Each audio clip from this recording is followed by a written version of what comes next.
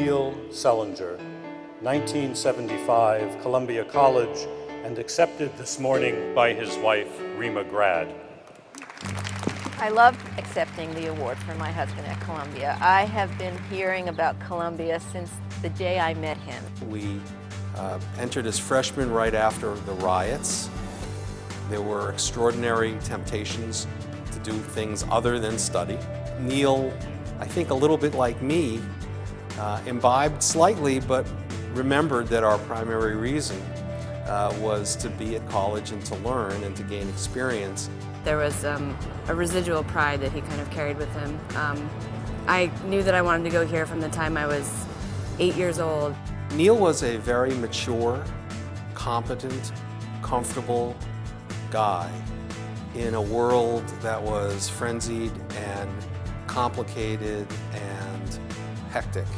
My sister Emily is 21 and she's about to go into her senior year as a film major at Columbia College in the university. And my sister Julia will be a freshman at Columbia in the fall. He always wanted them to be open to any other choices, but I knew that deep down that was his dream, that they would come here. When I was a freshman here, my father took an alumni course in literature humanities. He was going through this process of reading all these books that he had forgotten about or he had forgotten the details about, and I was reading them for the first time. Neil told me that when he went to his 15th college reunion that it was very sparsely attended by his classmates. That was my first reunion.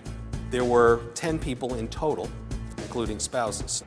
And when he talked to some of the classmates who weren't there, they shared with him that they agreed with him about the fantastic education that they had, but they felt that the student services were not what they could have been. Like a true Columbian, Neil focused on the real important issue of the Alumni Association, and that is the students.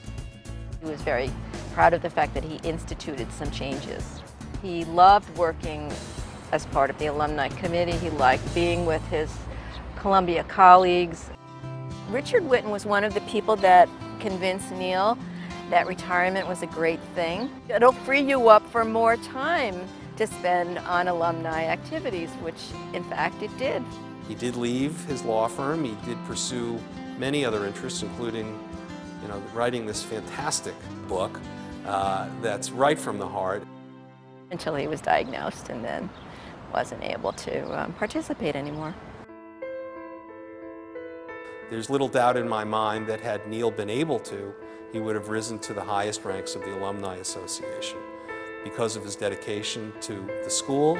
In some ways, the disease gave him freedom because he could actually focus on the things that he really cared about. He cared about the Alumni Association, he cared about writing, he cared about charity, he cared about his children. Our motto has been, from the get-go, as much as we can, one day at a time. It always really helps to have things to look forward to, milestones, special occasions, and this award and this whole experience was just a huge boost for him at a time when he really needed a boost.